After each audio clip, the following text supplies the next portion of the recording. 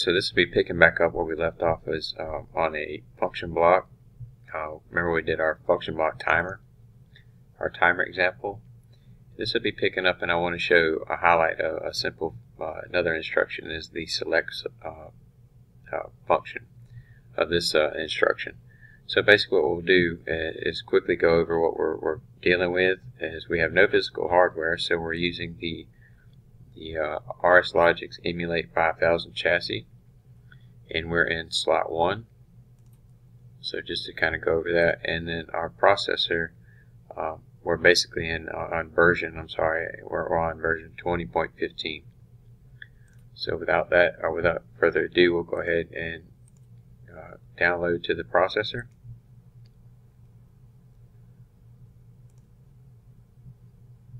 Again, it should be pretty quick. It's just it's a short program. So now we're at this point.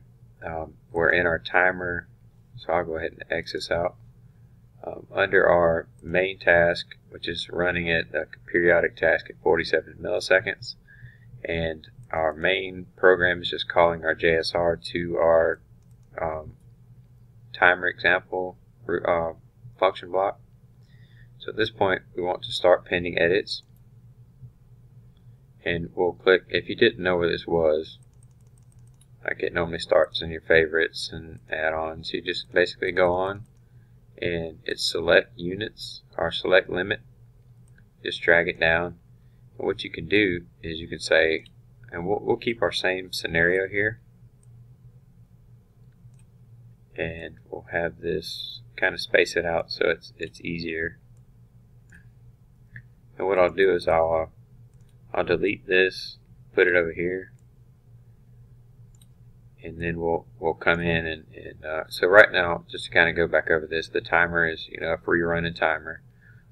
We have it enabled or disenabled based upon the status of this timer enabled bool bit, right? This bool data type.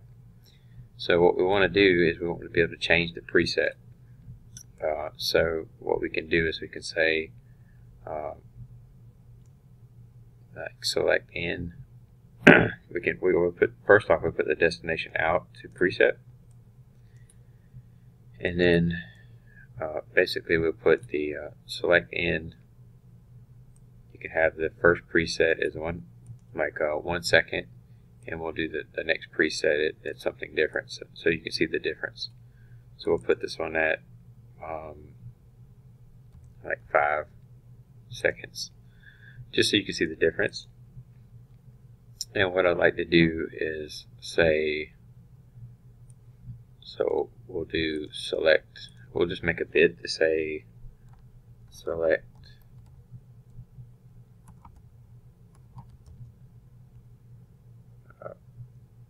preset. And we'll toggle this and make sure when you're making a tag, always make sure that you're in the right data type. So in this case, we want a bool. We just want a bit. So just simply type in bool, or you can just, it will auto-populate if you need it to. So just keep that in mind. So right off, we'll go ahead and test this. And if you could imagine what's going to happen first, I'm not going to highlight on what would happen first, but I'd like for you to kind of guess for yourself. So we're going to go ahead and run it, and I'll show you. So you can imagine that the select preset bit, which is a bool, right, is indexed to a 0. So it's obviously selecting the first input. Now, let's do this. Let's go to tag monitor, and let's change this to a 1. And then go back to the example and see how it changes to a 5 millisecond or 5 seconds now. So that makes the timer simply on the fly without having to change much. We can simply just have something toggle this bit. So let's do this. Let's take this tag and let's go into the main routine, and we'll say we'll just do another little like a timer or something. So we'll make it real quick. We'll make a real quick flasher timer, just a ladder logic flasher timer. And so let's do this flasher 1, and then we'll copy this timer. Then we'll put that as 2, and then we'll put our proper bits in there. And I know I'm kind of doing this quick because this is not the point of what, you know, the tag. I want to show you the function block side of it, not the actual ladder logic. I mean, that's pretty simple. Although if you're getting something out of this, great. I mean, so we'll put that in there. We'll also put that down there, and we'll get this running. Okay, so now we want to come back in here and pick our bit, which is our bit right here. Copy that. Go back up here and say, let's just say this. Let's say paste on, and then we'll throw this on there. So, well, what you will see this time is what you're going to see right now is you're going to see this timer, or the select for the timer, change. So what I'm trying to highlight is basically that you can change your timer, or you can change a preset of something using a select value, and you can name it. I think you take the select. Well, it's just 2 right now, so you can take, and you can use this as an in and out, so you can actually put an enable on this, just like we did on the counter or the timer. So you can enable it if you want to, disable it by, you know, not having that bit high.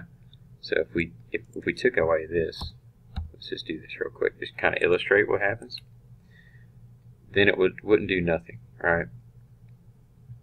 Actually, it didn't take. Let's see. It might not take. Yeah, it might not take unless I actually come in here. So let's do this. Let's come in here and let's make this visible. And now that's visible, and we'll throw a 0 in front of it.